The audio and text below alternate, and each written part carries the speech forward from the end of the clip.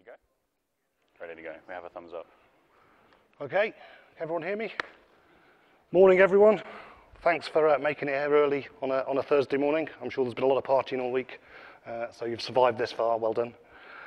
I'm Steve Lowe. I'm the Director of Technology at Paddy Power Betfair. And Rich here with me is going to talk about some more technical stuff in a little while. Today's session, we're going to talk about our journey to OpenStack from a slightly different angle to start with, and then a little bit about the technology at the end. So to start with, we're going to talk about the journey of Betfair and the culture and how we've reshaped our technology team to take advantage of the cloud technology. And then we'll get a bit into what we did in the OpenStack journey as well. But first of all, Rich is going to tell you a little bit about us. Morning, everyone. I put up a slide, or I thought I'd put up a slide talking a bit about who Betfair is, which is now Paddy Power Betfair. We're about day 70 into a merger. Apologies if we refer to Paddy Power Betfair, Paddy Power Betfair is the new company. I put this up because a lot of people don't know who we are or what we do. So this puts the rest of the talk and the project itself into context. So the Betfair part of Paddy Power Betfair is around about 15 years old and has got offices and technical centres around Europe, but also has some interests in the USA and in Australia. We're a very engineering-led company with around about 800 of the 1,500 Betfair staff as actual software developers and engineers. As a result, that engineering and that technology is very high up on our agenda. We've got an engineering blog. Please go and have a look at betsandbits.com. There's a load of sort of ramblings about various things that we find interesting. But it's the numbers here across our products that make us a little bit special and a little bit interesting when we start to talk about some of the scale issues that we've had. So we have an exchange product that's quite unique. It's a way that allows people to bet and to lay against the outcome of sporting events. It's very, very similar to a financial exchange, but instead of business events, of course, it's sporting events.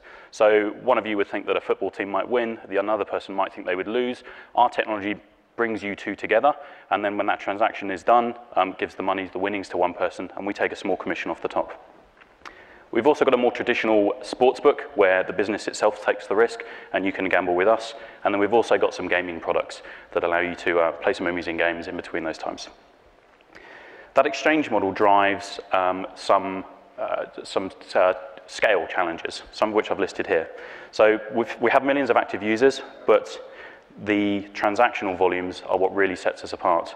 So around about 135 million daily transactions down at the DB level is pretty much what we've peaked at with the infrastructure at the moment. And that's driven predominantly from that exchange. We're in that API billionaires club, along the likes of Twitter and eBay, that group, and we're around about 3.5 billion API calls per day. And then we have some very interesting log and monitoring output as well. One of them is, it's another OpenStack project actually, sorry, open source project, OpenTSDB, where we have about 120,000 data points per second being consumed across the estate. So all of these things together meant that this OpenStack project that we've gone down is not only quite exciting because it's OpenStack in this, but also we had to think about the challenge of the scale to go with it. So I hope that sets it into context. Steve's going to go with the first part. Awesome. So don't be afraid of this picture. I'm not going to tell you what DevOps is again. I'm sure you've heard it 1,000 times, but I'm sure you've all seen a picture like this before. This was us about 8 years ago. So we have our dev teams who are all about change, continuous delivery. We were just starting our journey to microservices. And then obviously you have ops, so all about stability, uptime, and reliability. So 8 years ago, which was pretty much when I was employed by Betfair, we were growing massively, right? So we were talking 20% month-on-month growth of the customer base, and probably about the same of the development team. So we were hiring rapidly to try and keep up. We had a huge backlog of projects. We had a huge monolithic code base at that point in time, and we just started breaking some of that out into microservices. But our entire deployment estate was probably 6 or 7 apps 8 years ago. That's how it all started. So obviously that model wouldn't work for us, right? We needed to move faster. We started, a couple of years later, we got kind of 100 microservices now, so we've broken everything apart. We've got lots of small microservices. Our monthly deployment cycle of the past is now completely destroyed, right? It's okay. Even if you did deploy monthly, we're deploying 100 things monthly, not 3 things monthly. Our poor ops team, if we threw them all over the fence, we're going, hold on, what's going on here? We can't cope with this. We can't cope with the amount of change. Trying to even do the knowledge transfer to that operations team was very, very difficult. So we built a DevOps team. Actually, if I'm completely honest, it was largely driven by the frustration of the development team to get stuff out there, and it was a kind of a shadow IT organization, right? We got a bunch of guys, some from the ops background, some from the dev background, put them together, gave them a subset of access, went through all of the regulation challenge and audit challenge to give them access, because we have quite a hefty regulated industry. And we got them to be able to do deployments and a kind of subset of stuff. So they couldn't really do network changes or big physical. That was still purely in the ops side of our world, but they could do deployments for us. So that freed us up a little bit, and now we're starting to deploy weekly rather than monthly. Maybe 50 odd releases a week. It's starting to get more interesting, but there's still a bottleneck. All right, we have one team of people who have that access. It's not everyone in the dev world. Those guys were there, but they don't scale. By now, we're up to probably about 400, 500 engineers on the development side, and these guys are now under a lot of pressure. So we thought what we really need is we need to get those skills into all of the teams, right? Our dev teams need to be able to be self-sufficient as much as possible. So we thought the best way to do that was, well, we've got these people with skills, let's stick them in the dev teams, like that. And then our dev teams, by osmosis, will automatically pick up those skills. Yeah, that didn't really work as well as we hoped, to be honest. We put them in there, all of the dev teams went, here's our DevOps guy. Now he's sat with us, which means we can pile more work onto him. And the poor old DevOps guy now is kind of isolated from his peers a little bit because he's constantly under pressure from his dev team. And actually we started losing some of that standardization. So we had quite a good chef set up for automatic deployments. It started diverging from different teams. We'd nearshored some of our dev teams, so they're in different countries. Trying to get two countries to talk to each other is really hard. So the guys over here are doing one thing, the guys over here are doing another. There's no common team to pull that back together. So it was an experiment that lasted about a year, and then we decided actually we were better off in the original model, but we made a huge step instead. This was probably the biggest cultural change we made. We put our devs on call. Right, so some of our devs have now picked up some of the skills. We thought, right, actually, we're now driving accountability as a business, right? We want people to be accountable for stuff. So our dev teams, who are building software and building applications, they need to be accountable for those applications and the quality of those applications and the stability of those applications. Best way to drive that behavior, call them up if it breaks. Now, some of our dev teams obviously didn't like that so much because they're now being called at 2 a.m. when their software breaks. Such is life. They got over it. But it did drive the right behaviors. In the end, we have now dev teams who are on call. All of a sudden, all of your NFRs are almost perfect. Monitoring is now a serious consideration in the dev team because they know they're going to get called. They want that information at hand very quickly, right? They want to be able to solve it fast and go back to sleep. So all those behaviors we wanted were done right there. So our DevOps team became the backup, right? So our DevOps team got some extra sysadmin skills. Our dev team don't have all of it, but they can run a chef, they can look at a log file, they've got some basic skills in there. But if it gets too far and it's an operating system problem or something, you've still got these guys to call up and say, actually, it's beyond my knowledge, help me. That worked really well for a long, long time. But again, it's almost all of it, but there's still some stuff we couldn't do, right? The networking is still out of the reach. We haven't trained our dev teams to be Cisco engineers. We haven't trained them on Citrix and all the different interfaces they need to know. So they can do a subset stuff. Updating applications is fine, but if I need to change network routing or anything like that, it's still beyond our dev teams. So what we need is something in the middle. So we couldn't really train all of our dev teams on the huge wide array of skills they'd need, firewalls, Citrix, Cisco, all of these things, right? That's too wide for anyone to get any kind of depth and do sensibly. So we need to automate. What we actually need to do is make the problem simpler for our devs, right? This is actually the real challenge. And also to automate, it actually turns out that the guys who are doing the DevOps and have spent time with dev and have got some system knowledge, we actually moved them to the operation side of the business and say, well, actually, you could teach the operation guys a little bit about dev. Right? If you want to automate, you want these guys with all of that knowledge to build interfaces, to simplify it, to integrate that kind of stuff. So instead of just putting the operations knowledge into dev, we're putting the dev knowledge back into operations. The automation piece here, this is pretty much where the OpenStack part of our journey begins. Rich will get into a little bit more detail shortly. This is kind of our current state. So we have 800 plus developers. We have about 1,000 engineers if you include the ops side of the world in Betfair right now. This is pretty much where we are. I do have a vision of the future. I'm a director. This is my job to have a vision of the future. Whether we actually get there or not is an entirely different question. But my vision of the future is actually we forget about dev and ops completely. There is no dev and ops. There is just a set of teams with a mix of skills. So I might have a team. I'm going to call them engineering teams to get away from my dev and operation separation. There's an engineering team that has an ownership of something, whether that's, okay, you might have it for an application, you might have it for internet routing, right? You might own the edge network, you might have a piece about internal security, you might have a team with databases. In that team, there will be some experts, Cisco guys, there might be some Oracle guys in our database space, whatever you need. There will be some development skills in that team because you're going to have to automate it, you're going to have to build some tools around your thing, you're going to have to integrate it with some other stuff. So all of that should exist, and we'll have one technology team, one single view of the whole world. This is my dream. I'm hoping we're getting there. We're edging towards this model. We've started with some fairly simple things. We've standardized the way work gets done, so we use a kind of a lean Scrum Kanban mix going on in Betfair. We use that across operations and development now. So you'll see the visualization of all the work, you'll see the tracking of the backlog. We've broken down ticketing quite a lot. So there are some things tickets are useful for. If I want a new laptop, I raise a ticket and eventually my laptop comes to me. If I want to make a network change because I'm trying to change the shape of my software, it's much better if I just go and talk to the guys with the network expertise, discuss the problem, get them to help me solve it. Everyone has a common understanding. If you raise a ticket, I want this application to be able to do this. You throw it over the wall. Network team makes some assumptions, they do their change. Inevitably, it's not what you want, so then you raise another ticket. Round and round you go, slows you down massively. So that's what we're trying to do in our world. Those big cogs in the middle are largely plugged by our OpenStack i2 project, which is our OpenStack deployment, which I'm going to hand over to Rich to talk about.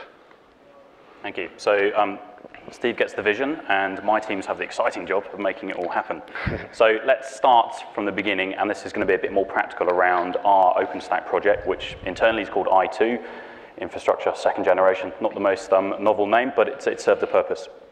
So we'll start at the start. What were the issues that the business had? What were the needs that we were trying to solve by this OpenStack project?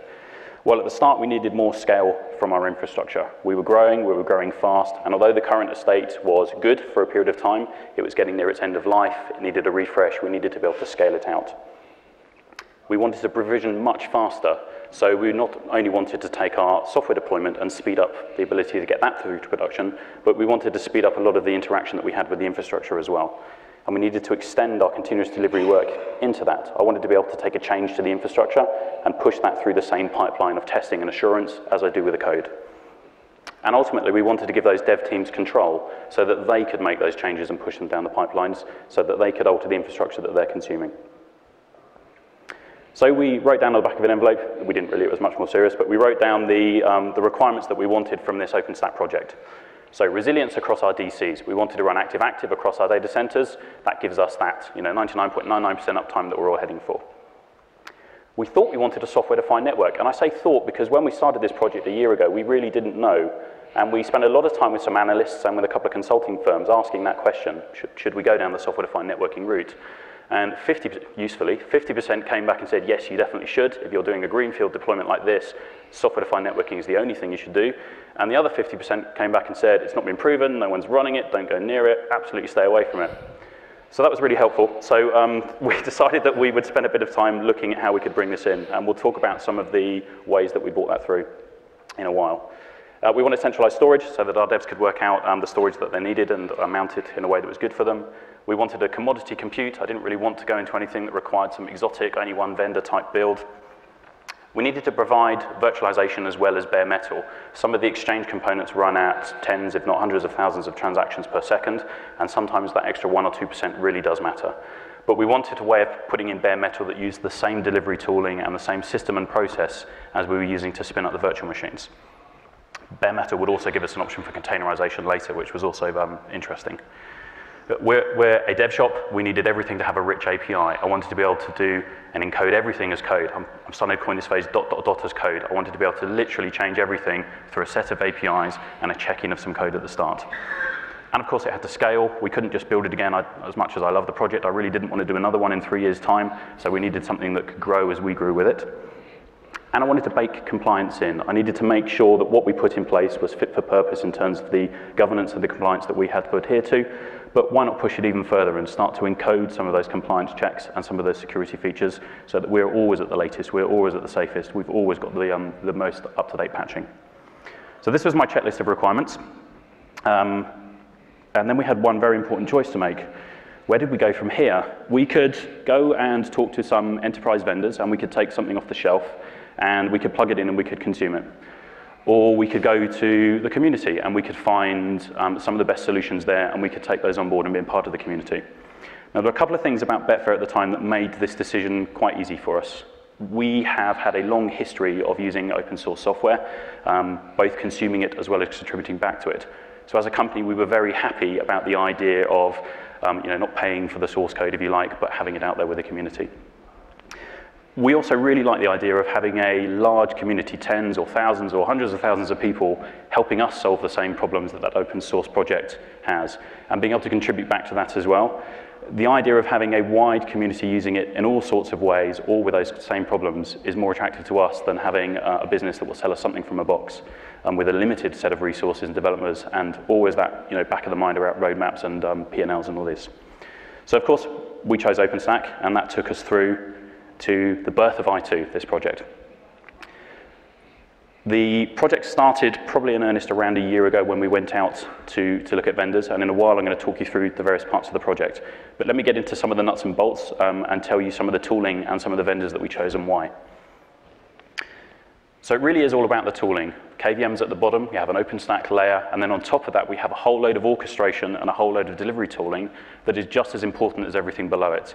It's the ability to pull together this tooling and knit it together in a way that gives us this end-to-end automation that would help my team achieve Steve's vision, but also help us make sure that we put in place the tool that the developers can use to check in not only their code, but also their intent for the infrastructure. So after some trials, after some looking around from some knowledge we'd had previously, the following tool chain is what we pulled together. And this covers everything from the top-level orchestration and dashboarding, so you can see your code changes checking in and walking down pipelines, right the way through to where we put our artifacts and what we use for security hardening for some of the OS images.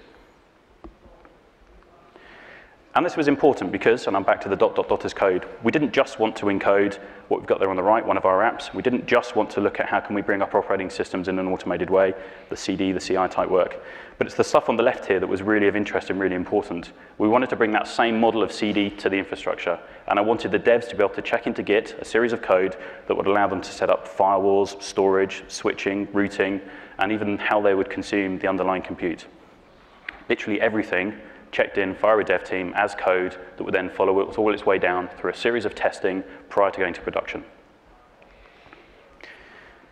So let's talk a little bit about our reference stack. Any guitarists will get the joke. We went out to market and we spent a lot of time trying to choose the right vendors. And I'm going to talk a little bit about why we chose each of those. Yeah, let's go straight into it, why not? So we started off with, we needed the virtualization and an OpenStack layer. Now, we were keen to make sure that we had some support around this. Although we could have gone on this alone, we really wanted someone who could come with the knowledge and the understanding of setting this up to start with. And we wanted to be able to use their consulting services at the start to come in and help us and train up our guys so that as we went further down the project, our knowledge would increase and we would end up with a model where we could predominantly self-support ourselves. And that's very important because in the horse racing and the football gaming side, things can move pretty quick. And sometimes we do not have more than a few minutes between a problem hitting and us having to fix it, ready for the next race or ready for the end of a soccer game. So we went out to market and we ended up choosing Red Hat as one of our main partners. And one of the main reasons we chose them was that cultural fit between Red Hat and ourselves. They understood the open source world. They understood our requirements to be able to play and to develop and to use the software to the best. And they understood that we wanted to train up an internal team with their help. They gave us that level of support. They went a bit further. We have a high-touch program, which means that we can help steer the roadmap of where some of this is going. We can have some input into how they are developing the open source platform. And quite importantly, they'd already worked with an SDN provider and were able to give us a recommendation there, which we'll talk about next. And a very important one as well, they were very proud of saying we could walk away at any point, which is odd for a vendor, but the subscription model meant that literally we could walk away at any point. There was no vendor lock-in, which is one of the things that we were trying to avoid from the enterprise world as well. So we were looking for a software-defined networking provider, and we had a lot of chat with Red Hat, and they put us in touch with Nuage. And Nuage became the third partner in what would be the I2 program. And I say partner because we really have, between the three of us, between Red Hat, Nuage, and Betfair, really treated it as a partnership. Their guys come to our offices, they work alongside us, they talk to us, they chat, we go to events like this together. We really are in it together, and that's been very, very important in making the project work. Nuage brought some things with it that would help us. One, we were nervous about the SDN. They'd been proven at scale. They were big in the telco world. They'd come from an Alcatel-Lucent background. They also brought with them a distributed app-to-app firewall model. So instead of having to pin out of the network to a large security device and back in again, we could distribute those firewalls between the apps on each of the hypervisors, and we could control those by policy centrally. So this would make the network more performant and make it more efficient for us. We had some reference from our other big customers, which took some of that risk away as well. And again, they invited us to a customer forum that allowed us some early insight into the roadmap and gave us an ability to directly feed back to that business. And again, they would help us train up as we spent time into the project. Routing was a little bit easier with Citrix, a client we'd used them before.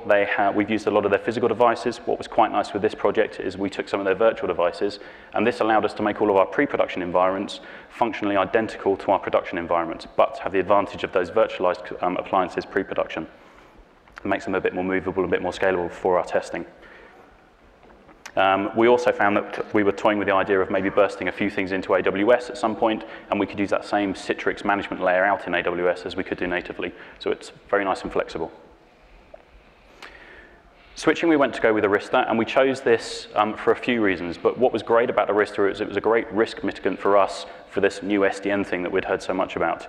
So Arista worked very well with Nuage and the SDN, that was plan A, but if we had problems, if things hadn't worked, we could maybe fall back to Arista's AOS model and use that. And if that hadn't worked for us, we could just fall back to dumb switching. But it gave us layers of assurance that if the SDN was not what we expected or needed a bit more time, we did have a backup plan. Pure storage was an easy one. We chose these guys. We'd actually used them before for some of our database work, but we chose them predominantly on the ease of management and also their performance. I love these graphs because what it looks like is everything broke somewhere in the middle. It didn't. That's when we deployed Pure over the previous spun disk solution, and basically all of these are latency graphs, by the way. All of the latencies flatlined, and it wasn't a break. We just needed to recalibrate our graphs by about 2 orders of magnitude to actually then see the latencies. So performance-wise, they were pretty good. And then, of course, x86 compute. Now, I was trying to be commoditized with x86, but one of the reasons we went for HP is in terms of the Ironic project, they were putting a lot of time and effort into this. And for our bare metal solution, which we'll be working on soon, that was important to have that buy-in from the vendor as well.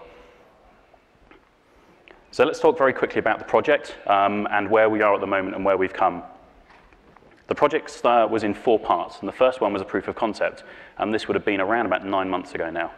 So that proof of concept we time-boxed to 4 weeks, and having chosen the vendors, we used this 4 week to build up, in effect, a 2-zone OpenStack stack and put in place all of that hardware from that reference stack in, deploy onto it, and do some functional and some performance testing, partly to test that the responses from the RFP were true, and partly to prove to ourselves it could be done, and it looked like it would all work together. And it really was important that we got to the end of that. We were happy with that testing because, in effect, this was a milestone for us to unlock the next stage of the project. 4 weeks was a little bit aggressive on timing. Betfair had a value called pace, and we stuck by it. And in 4 weeks' time, we'd actually managed to get there, and we had proven that this stack would work. So we went to the second phase. The second phase was about 7 months ago now, but we set ourselves a target of 6 months to build what would become the seeds of the future infrastructure. So starting from scratch, we're now deploying in 2 data centers. We were now deploying all of the control devices at the scale that they needed to grow up, and we were starting to put in place all of the tooling and all of the systems, including operational bits and pieces, to allow us to run this in operation. And the target was at the end of this, we would be ready for production, fit for production. We had to do some things to integrate with legacy because the next project, the migration project, would mean that we would slowly bring applications across. So we needed to communicate back to that legacy infrastructure in a way that would allow us to do that migration without interrupting the business. We had an important decision around OSP 7 as well. At the time, OSP 6 was stable. OSP 7 was brand new. And we had a decision, do we take this now, consume it now, or do we sit and wait with OSP 6 that we'd proven the POC on, and then take OSP 7 later?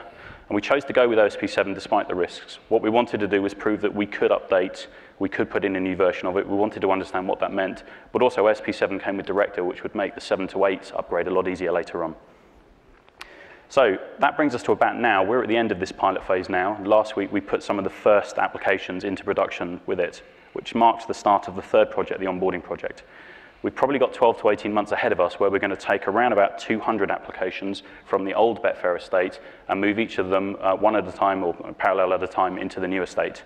But it's not just a lift and shift. Some of these guys, some of the development teams will need to think about their architecture. They're going from an active-passive environment and we're putting them into active-active. And for some things, especially those concerning state, this brings its own architectural challenges. But we're also cleaning up a lot of the tooling and the systems that we're using. So as part of this migration, the teams will pick up the latest delivery tooling, the latest monitoring, and they will move to this way that they can self-serve for some of their infrastructure needs. But they've also got to decide, maybe they're on virtualized now, or maybe they're on physical for performance needs, and they need to work out what they're going to use in the new structure. And we've tried to make that as easy as possible. So what we've done is for every development team, we have ring-fenced a set of hypervisors that they will have. No one else, just them. So that means we get rid of any noisy neighbor problems, especially when you're performance testing. They know a test done now is going to be exactly the same as when they go to use it for real, because there's no one on the side who may have been quiet earlier that is now loud while they're running in production. It allows them to make that choice between how much do I put in pre-prod to production, how much testing do I want, how many environments do I need there. It allows them to make that choice if they're going to get them virtualized about how contented they wish to be or what they're happy to be. Maybe it's 1-to-1, maybe it's 8-to-1. We'll give them that choice. And they also get to choose the flavor of the machine, how many vCPUs, how much RAM, how much storage, and where is it. They get to make all of those choices as well. And all of that work that they would have had to queued for before to get networking changes made, to punch holes into firewalls, all of that is now at their control as well for their apps. So we're hoping over the next 12 to 18 months, we will bring all of the applications in and then the whole estate will be onto in the new IT project, which leads us to the last project, the decommissioning. So we will then take the old estate and we will slowly break it down and throw it away, freeing up space in our data centers and reducing that footprint. So that's the project in a nutshell. That's some of the reasons that we've chosen the vendors. We've chosen them hoping it might generate some discussion. We have not only myself and Steve here, but give us a wave down at the front. We have Robin from Nuage and Carl from Red Hat, who've kindly agreed to come and answer questions as well. We wanted as a customer to give the presentation, but we're very much, like I said, partners and very capable of answering questions that we've got around the whole project as well. So that's it. I hope you enjoyed it. Please come and talk to us if you'd like to know more. Thank you.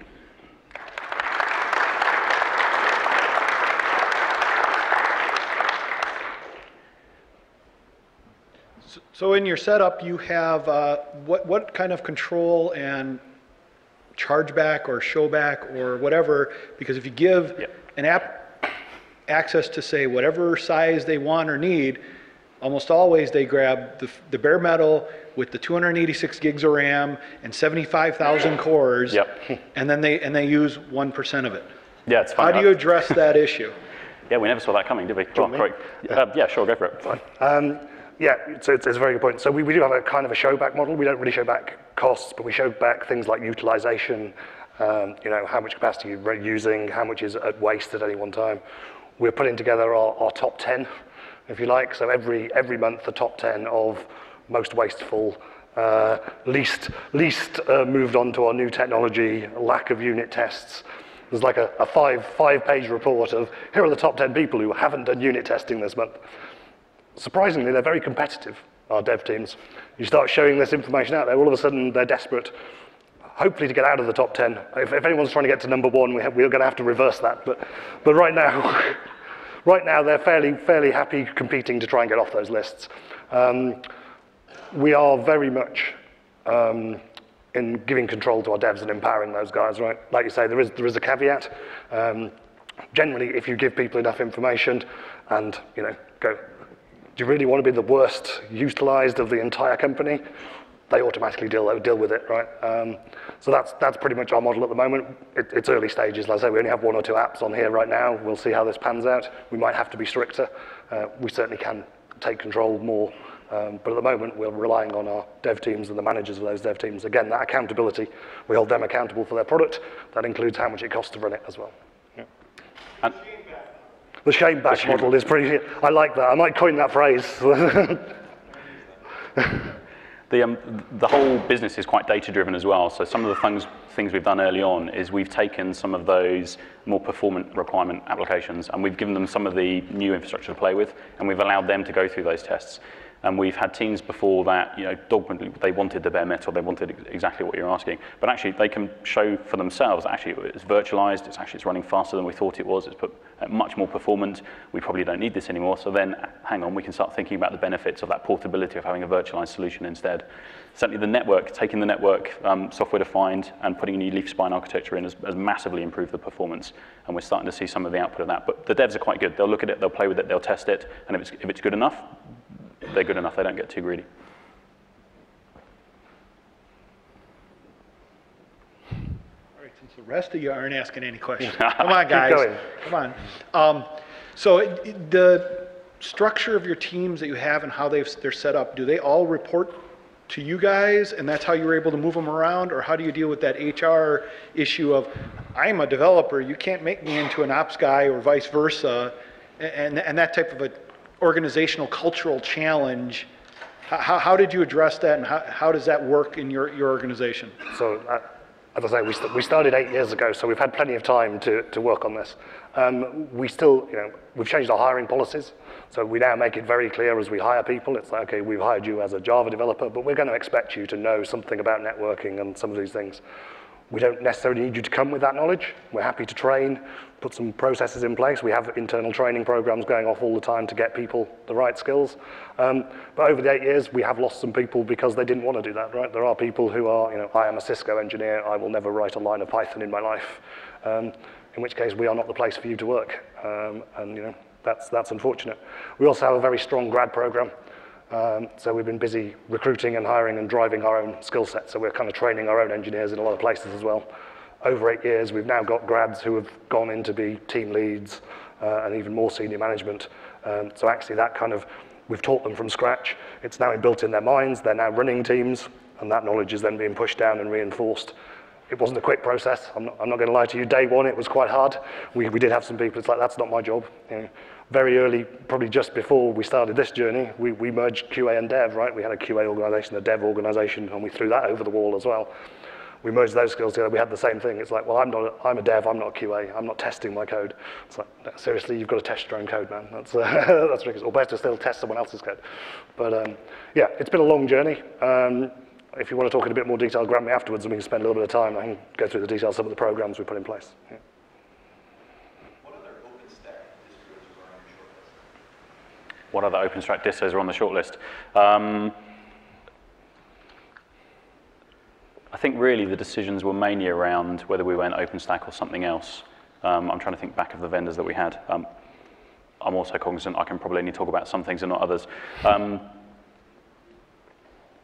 If you want to catch up afterwards, I think we've got one of our techies who can probably give you a bit more information about it. And were you an existing well shop? Sorry, second? Were you an existing well shop before you went down? We did have some RHEL in the environments before, yeah. Do you have Windows in this space also? There's a little, it's not the main priority at the moment. With the merger between Paddy Power and Betfair, some of the Paddy Power estate is much more Windows, but predominantly this project was looking at the Linux-based side. You mentioned a lot of technical reason for choosing the component. Does cost play into your decision?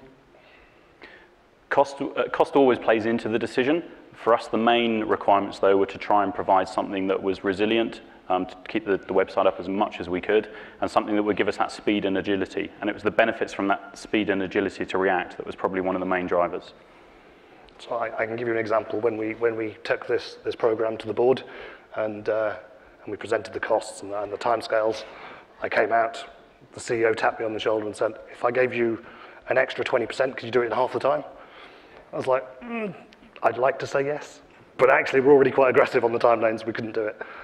So I think speed was definitely a higher priority than the cost of the operation.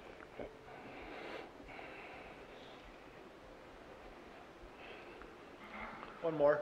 From a regulation and security perspective, you had a lot of challenges to go through. How did you address some of those in that now you're dealing with more of a everybody does more, and that's generally frowned upon in most regulation discussions. How did you tackle and address most of those? You mentioned part of it, Yep. but is there more to it than just they did this split and that split of what they could do, or how did you tackle that? I guess there's a few ways to answer that. The first one is one of the reasons we went private cloud and went through OpenStack is because the regulation meant we couldn't go to a public provider. So that was one of the main bits to satisfy some of that regulation. The other part is the more that you automate, the more you put structure and auditing and trails behind this, actually the easier the compliance becomes.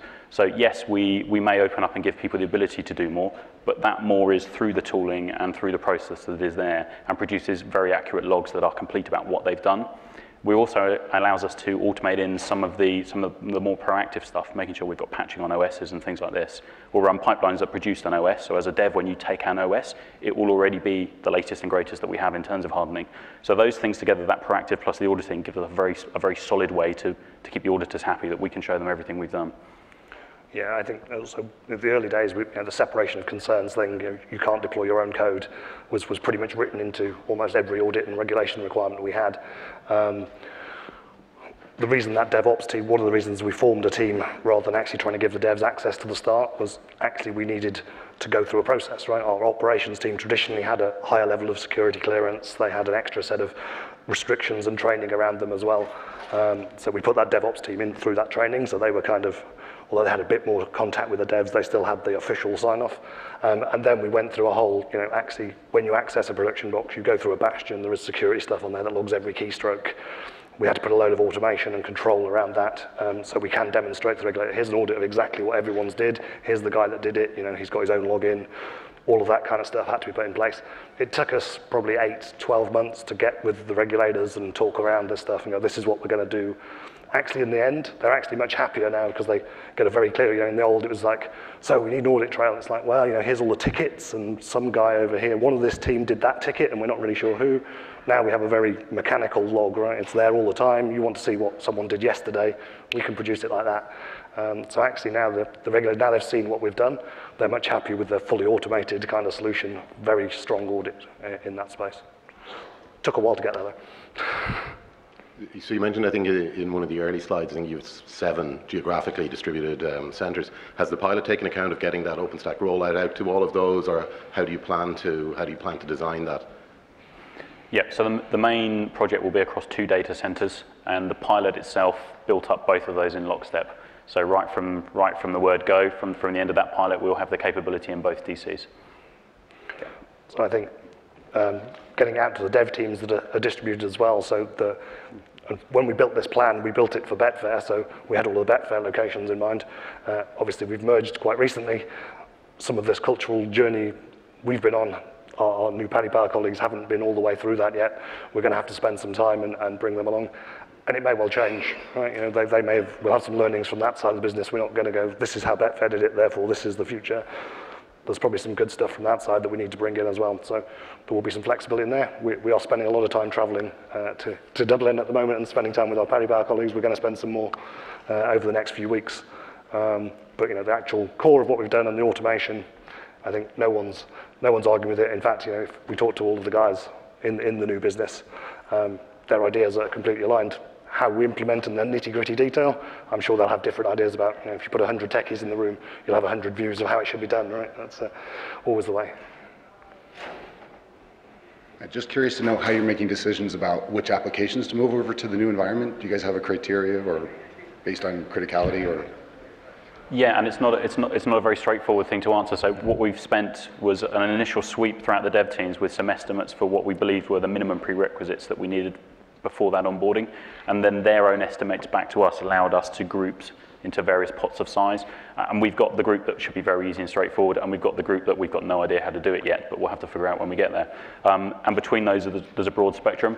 What we've been able to do is chunk that down into how long we think we need for each of those applications to migrate, and then fit that into their own development roadmaps, and that will then extrapolate out to provide the plan over the next year and a half. We're doing an initial phase right now where we've taken 10 or so of the applications broadly spread, and we're taking them as a first iteration. The learnings from that will feed back in again to give us a bit more certainty for the next ones. I think it's probably the most complex part of the entire program actually is lining up that side. Yeah. Cool. Any more? No? We're around all day. You really can't miss us in these tops. So if you did have any other questions, please do come and find us, and we're more than happy to tell you all about it. Thanks for your time.